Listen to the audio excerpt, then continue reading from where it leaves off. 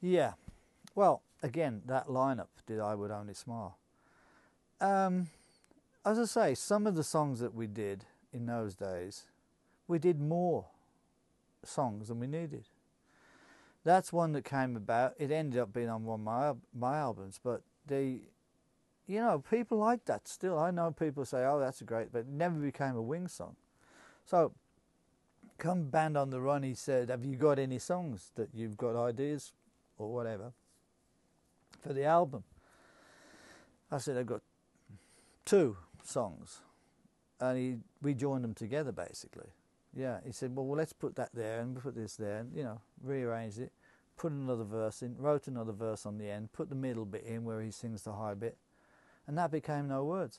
And then again, he forgot the drum break, so that became another little arrangement thing. And then when the strings and the orchestra went on it, wow, it was another thing altogether. So, it kind of makes me feel more serious about songwriting, that you can just take a couple of ideas, go in the studio, and then, a month down the road, it's like this big thing. So it kind of did encourage me to write more from then on. I never really looked at myself as much of a writer in those days, because I used to be in bands which we did covers of, good songs, but we did not covers. Yeah, covers, not copies. We tried to copy them in the early days. You see, I'm from Birmingham, and Birmingham bands tended to be, there was a lot of gigs where you had to play the hits, you know what I mean? And Birmingham bands tended to be good at that. They were from so many musical tastes in Birmingham that came from, like, the factory workers. Say there'd be the reggae people, from the islands, and then there'd be the Irish show bands. Everybody all had the different music, different areas, and it was a big music scene, But we were all doing our own thing based on whatever the songs of the day were, and we mixed them up. I mean, like Moodies would do, well, prior Moodies even, we would do maybe Money. Give me money, and then next to me, I who have nothing, do. We'd do like drama things, just to mix the setup, because the audience are like, oh, I like that song, I like that. So it wasn't, we were just playing to the audience, really. And that was Birmingham. And then you get Liverpool. They had all that influence of all the sailors and bringing all the stuff and different music. Hamburg, there were people shouting out songs they'd never even heard, or that might know a line, but they'd make the rest up, because the audience wants it. Because he wanted to share the load of his fame over to me a little bit more. He knew I could come. Look, when I was doing the electric string band thing, when he saw, I wrote all the stuff. I was the writer. And I wasn't, coming up with the stuff so much with Paul, because he was so prolific. He would come up the next day. Maybe we were working on another song that day before, and then he'd come up with a new one because he just saw something on the television. He's writing a song about that. Let's do this today. That's why he got so many outtakes and stuff that we didn't use on albums sometimes, because we just kept going. He was like bang, bang, bang with his songwriting.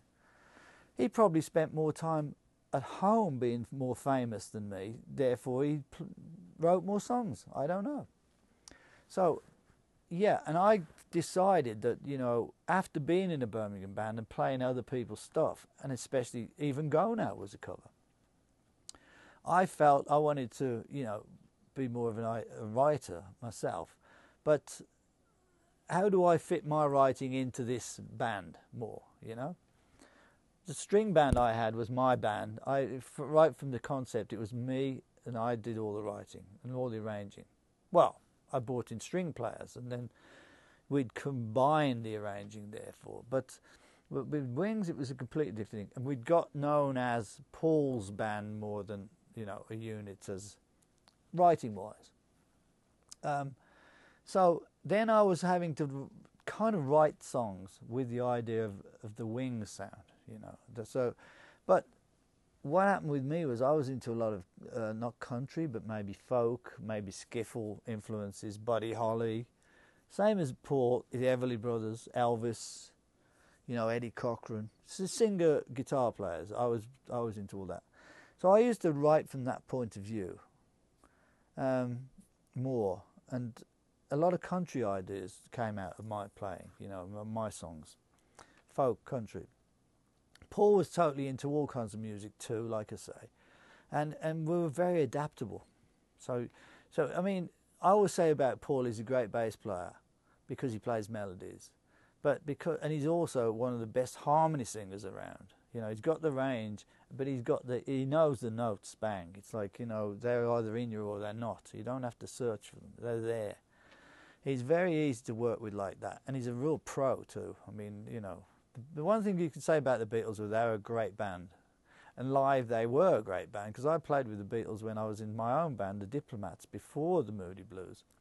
I first met them in Birmingham, and they were tight, you know. That's when all the girls were starting to scream, but they still played really, really tight. They had a great groove, you know. It wasn't anything other than that. If you had a good groove and you could get everybody dancing, excited, that's how you got famous. There's nothing to do with contriving. It's a combination of the people. So I had that thing with Paul where whatever I wrote, he could throw something in there good, and it would be something, you know, like, whoa, that's it. That works, you know. And then a lot of the stuff I wrote from then on were a bit Everly Brothers-ish, in the sense that the harmonies were like two people singing the melody, if you see what I mean. Olivia Children was like that. We both sang everything together. He was in a harmony and I was in melody. So, you know, and as I say, it's hard to keep Paul out of a song because he's so talented with that. He's so good at like doing the harmonies and working out a great bass part that he fills it out on his own, you know. His part on his own bass would be a great little part, you know. He's putting two parts together like that. It's not like he's just in the background adding a bit here. It's an actual full bit, you know. And that's what we had. We had that ability to like work together and each have our own thing, and it worked, you know.